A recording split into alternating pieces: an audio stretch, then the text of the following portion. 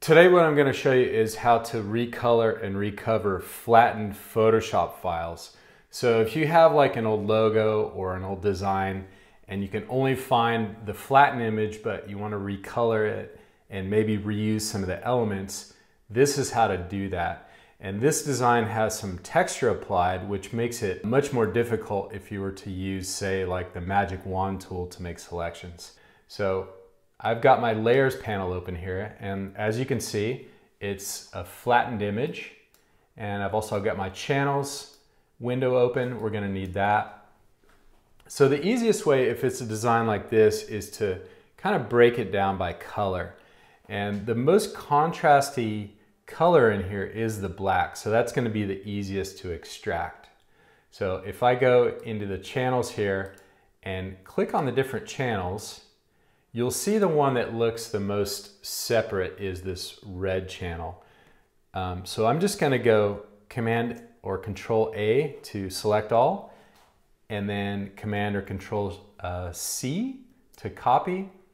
And then we'll click back on our RGB channel and go into our layers and go Command V.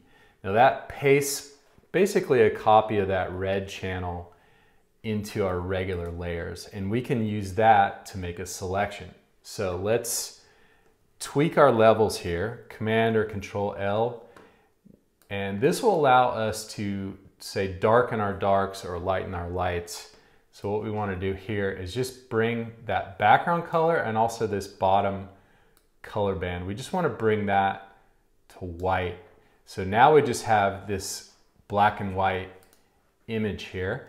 And we can Control or Command click on this RGB channel, and that makes a selection of everything that's white. So we can go select inverse and then make a new layer.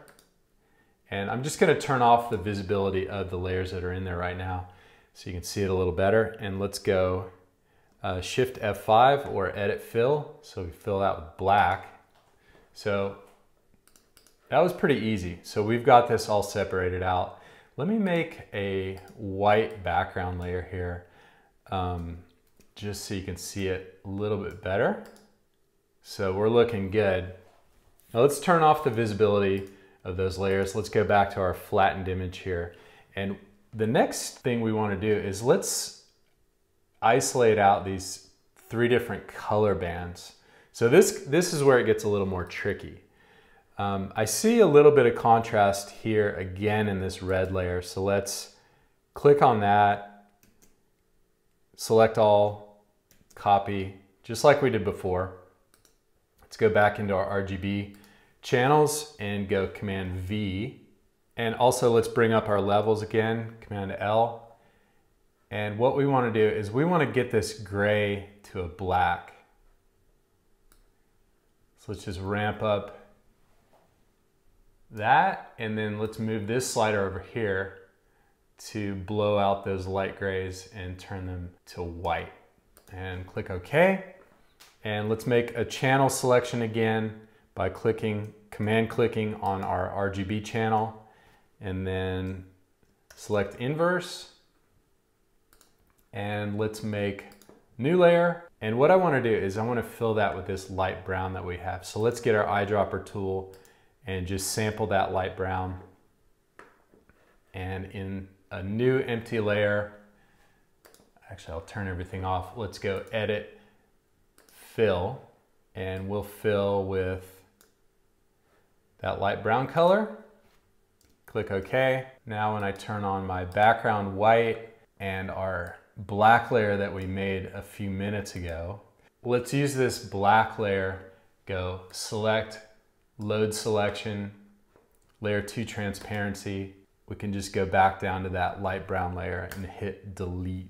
Now we have our black layer, we have our light brown layer. These are all isolated. And let's go back and do the same thing with these other 2 color bands. So I just skipped forward because I did the same process with these other 2 color bands. And you'll see in the layers panel how we have the black layer, we've got the middle orange layer, we've got tan layer and the yellow layer all separate.